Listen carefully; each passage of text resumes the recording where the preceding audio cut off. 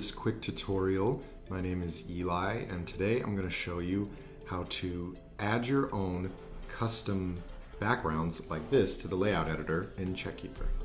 So to get started, you'll simply need to log into your Checkeeper account, and then you're going to head over to the layout section right here on the left side. You can see some popular layouts like Cityscape, which are already here, but what we're going to do is create a new layout. And I like to start with the simple template. I like to use the simple template as a basis because it has a lot of the elements that I'm going to need today. Next, I'm going to hit this little image icon here and choose a file. Now, I created this blank check image, but maybe you have an image that you want to use as a background. Any image can be uploaded. So hit upload, and you can see it here. Now I'll just drag and drop. Now it automatically goes behind all the elements of the check, so no worries about this getting in front of those elements. Simply position it where I want it. And now I can start to move the elements as I like. So let's move date right about there. Let's move the money right here. Now you can see there's a money symbol outside of the brackets, so I'm just going to click in and delete it because I have a money symbol built into my template. Okay. Authorized signature. Can move a little down.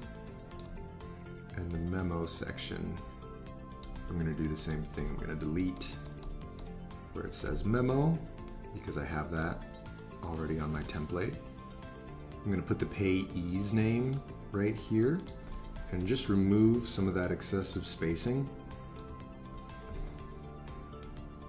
Okay, my check number is here. My business details won't need to be there since they're already on the template. So I'm going to delete that element. And let's just say I'm going to use all this space down here. I'd like to add information like the address.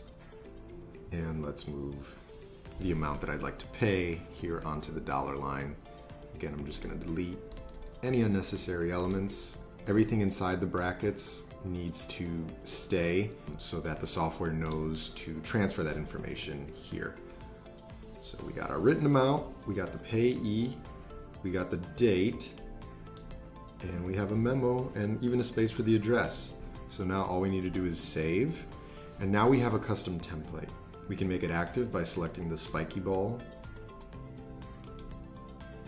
So now this is my default because it has that red spiky ball next to it. And I can confirm that as well by going to my check registry, picking a check, and if I go to print that check, I'll get to see a preview of exactly what that's going to look like. So it might see, okay, $7,805. That looks a little odd in the cropping. So to fix that, I'll just go back to my layout editor, edit layout, and I'm going to stretch this bar a little further so that way it doesn't break. It all stays on this one long line. Save and exit. Back to my registry. Print. And we can see now it's all on this long line. So if you have any questions, feel free to reach us at support@checkeeper.com. But this was just a quick tutorial showing you how you can add your own templates in the layout editor. Thanks for watching, and be sure to let us know what tutorial you'd like to see next.